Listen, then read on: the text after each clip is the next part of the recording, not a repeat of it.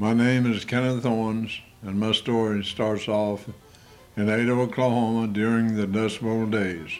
Some of my first memories are of fishing for catfish with willow poles and pulling crawdads out of the ponds.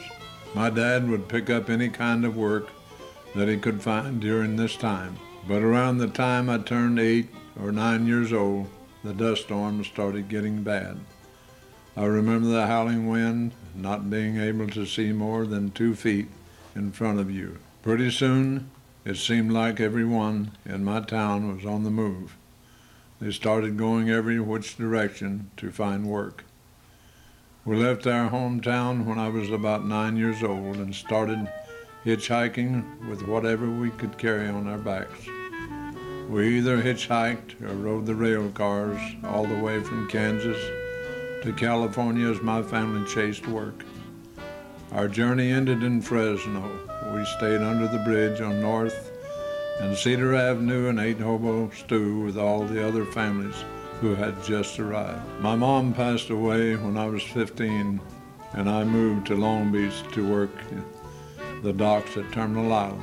I would see the PT boats come in, and I thought, man, would I like to drive one of those.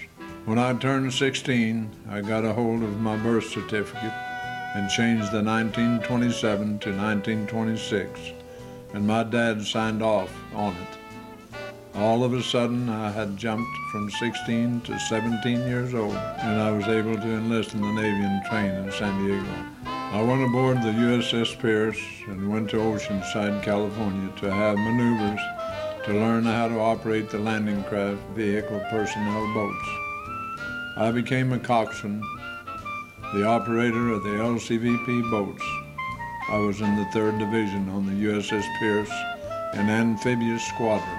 It was common for the captain to send non-coms to the coxswain to get their questions answered pertaining to combat. Our intentions were to encourage them to be brave, strong, and proud to represent America. This one young man carrying a guitar approached me one day and asked, "What is combat like?" As we discussed my experiences, we took a liking to one another. He showed me pictures of his family and invited me to his hometown to meet them. He talked about his mom's home cooking, the wonderful fishing, and the beauty of Kentucky countryside. All of that sounded really inviting since I was only 16 and pretty much on my own. As we loaded our boats with troops that morning, I looked over in the corner of my boat, and there he was with his guitar. We acknowledged one another, and I said, "Hey, strike up a tune for us," which he gladly did. This got everyone's spirits up as we entered combat.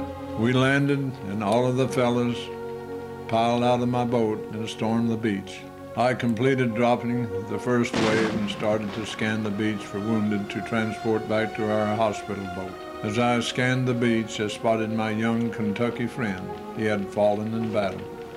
This was hard to take as he lay there with his guitar by his side.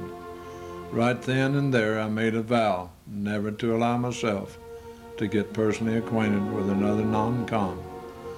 War was hard enough to handle on its own.